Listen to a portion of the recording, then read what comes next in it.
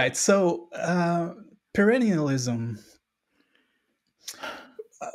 What is it? Well, just basically, what is it to you? And but also, how does it? How should I say? How does it shape you as a magician?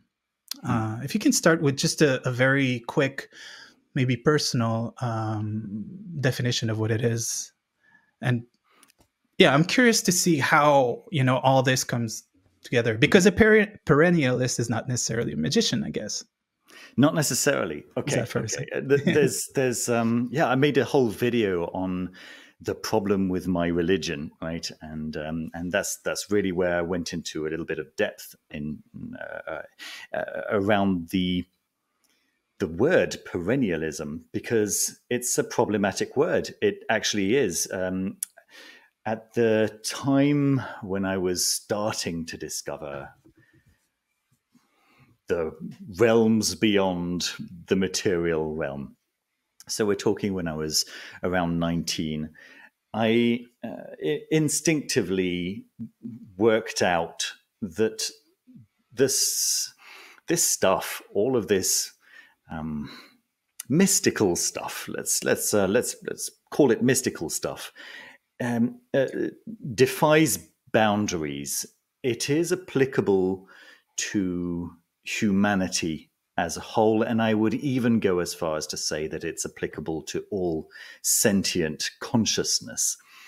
And that's what interested me. I was interested in the universally applicable. Now, the universally applicable concepts that are explored by many religions are not the only things that those religions explore, right? So each religion, each tradition explores maybe an aspect of the universal, and it also has very specific things for and by the people that it is for and by, and those things are going to be applicable probably at a particular place, at a particular time, and they won't be universally applicable, but they're important as a unifying structural way of being and philosophy for going ahead in life. That all of that is very interesting to me, but it wasn't necessarily essential for me. And as much as I did find myself being fascinated, by the different traditions that I started to study after I realized that at least one of the religions that I had particular ideas about, Christianity, was the first one that I studied, right? And I realized that my ideas about what it was, based on popular culture, based on the organizations that claim to represent Christianity, based on society in general, was very different from what I was finding written in, at least in the New Testament. I was interested in the difference between the New Testament and the Old Testament as well. And I was finding in there stuff that was clearly of its time and of that particular group of people, and other stuff that was universally applicable. And that's universally applicable stuff was fascinating to me because it was still relevant to me today. And if I tried it out, and when I did try it out, it worked. It was mind-blowing. And so I thought, well, if I misunderstood, if I mistook what Christianity was so badly, then maybe I should look into Islam next. And I did. And then I found very similarly, there are some things that were very useful for a group of people at a particular time. And there are other things within Islam which are universally applicable. And then I started looking into the groups of people who had really focused in on those universally applicable things. In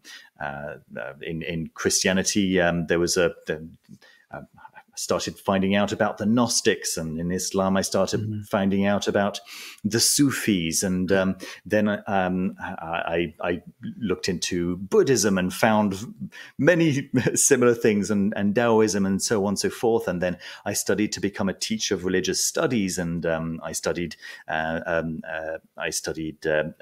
Judaism, and I studied anyway a number of other religions. And my interest was in the universal, and so I couldn't really call myself one thing or another. I couldn't say that I was a Christian. I couldn't say, because, you know, certainly other Christians would disagree very strongly that I was a Christian. I couldn't call myself, you know, I mean, Muslim simply means surrendered, right? I mean, many people translate it as submitted, but I think the word submission is a mistranslation. I think surrender is a much better translation for what that word means, in my opinion, right? I mean, how can I have any claim on this? Because I can't call myself a Muslim, because, you know, as I say, the word Muslim means something very particular, and I can't call myself a Buddhist. Because, you know, I don't follow certain aspects of Buddhism as well. So what could I call myself? And I found I'd been reading Aldous Huxley. I'd been reading his, what was it, A Brave New World. And I found that I really, really enjoyed that. And I started looking into a bit more of his work. And I found The Perennial Philosophy. And I've got this, first edition over here, just behind me on my favorite shelf, you know. There we go, The Perennial Philosophy. And I started reading this, and I was like, yes, all of this stuff that's in this book, this is the essential stuff that is found in Essential. This is the universally applicable stuff. And this is actually a problem, right? This word essential, because well, I'll get into it. Anyway, I thought, okay, this is a label, and I really hate labels, but people seem to like labels and seem to not like people who don't have a label. So, all right, fine, I'll use this label, like perennialism, to describe what I was: somebody who was interested in the universally applicable spiritual truths that are discoverable in at least the major world traditions, and that are common to the major world traditions. Then I started finding out about some of the pretty nasty people who had also used the term perennialism to completely, really misrepresent the point, right? The point of universality. What they were suggesting was that, yes, there is only one tradition, and that is Christianity. And all of the traditions that came before Christianity were really proto-Christianities. And all the religions that existed at the same time and after Christianity, they were just takes on Christianity, but really it's all Christianity. That's a very different message from there is a central message to all religions. And, you know, it's yeah. So those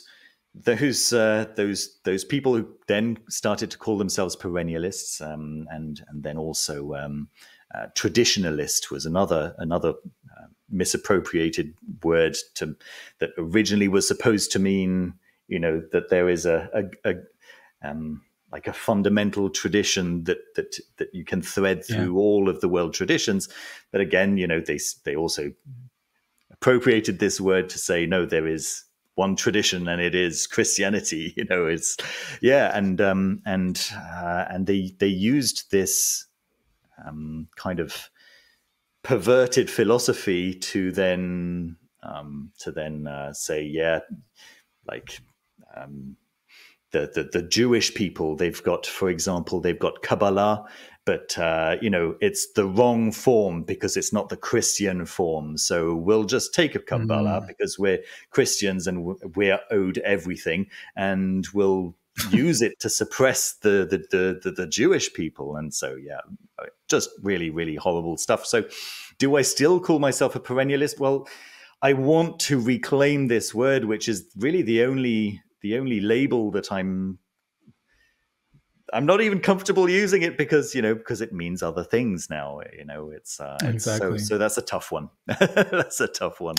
But hopefully what I've just talked about gives you an idea of what I mean by the word perennialist when I say that I'm a perennialist. Yeah, I'm interested in the deeper stuff. Yeah.